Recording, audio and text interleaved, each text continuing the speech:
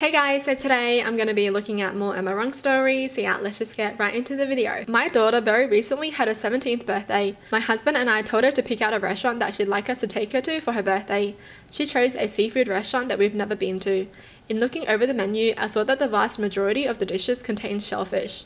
There were only a few fish entrees, as well as some surf and turf, but there were only a couple of non-seafood dishes. Our son is deathly allergic to shellfish. He also can't stand fish. There were only a couple of dishes there that he could actually eat. I didn't want to take him there because I knew that he wouldn't really enjoy his meal, and I was worried about cross-contamination. I told my daughter that this restaurant wouldn't work, and that she would have to pick out a different one. My son said that he would be fine just staying home, that we could use the money that we would have spent on his meal to just order him a pizza instead. My husband also insisted that since it was our daughter's birthday and she should be able to choose the restaurant, and that our son would be fine home alone with pizza and video games.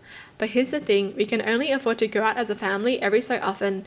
When we splurge on a restaurant meal, I want both our children there. I insisted and my daughter chose a different place, and we had a nice meal as a family. But she's still a little salty that she didn't get to have a first choice of restaurants. Most people of us say I'm wrong, but again, we can only afford to go out every so often.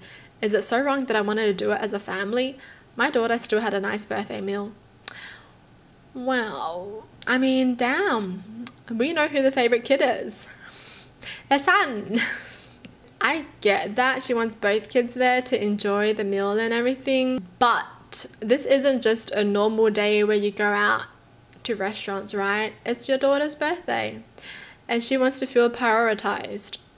It feels like even on her birthday, this mum is still prioritizing her own son, which I get because he's allergic to shellfish. And it was already all good when the son was like, yeah, I'll stay home, just order me pizza, you guys have fun, because he wants the sister to be happy. But the mum is like, nope, you gotta come. But like, here's the thing that I also don't get is, why did the sister choose a seafood restaurant when she knows that her brother is allergic to shellfish? I mean, if it was my birthday, right, I would also want everyone to have fun and enjoy what they're eating as well. But then again, everyone's priorities are different. So yeah, I do feel bad for the sister though, because the mum was like, you can choose wherever you want, and then the sister's like, yeah, I want to go to this place, and the mum's like, no, but your brother doesn't like it. I married my husband 6 years ago, together 8. He has 2 children, 20 and 19 Emma. I have a daughter who's 9 years old. I was a widow when I met my husband. Emma has severe issues with her father getting married again, while her brother got along very well with me and my daughter. He's the best older brother out there. Emma did not like me, and she treated my daughter very badly too, to the degree that she almost never left my arms when her sister was home. When Emma was 15, she permanently moved to live with her mother.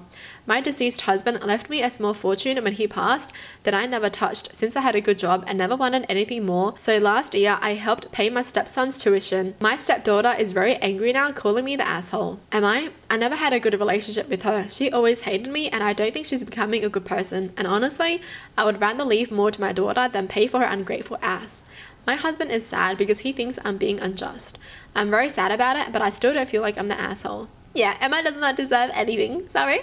Bye. Emma, you don't even like your stepmom, but you expect the stepmom to pay for your tuition?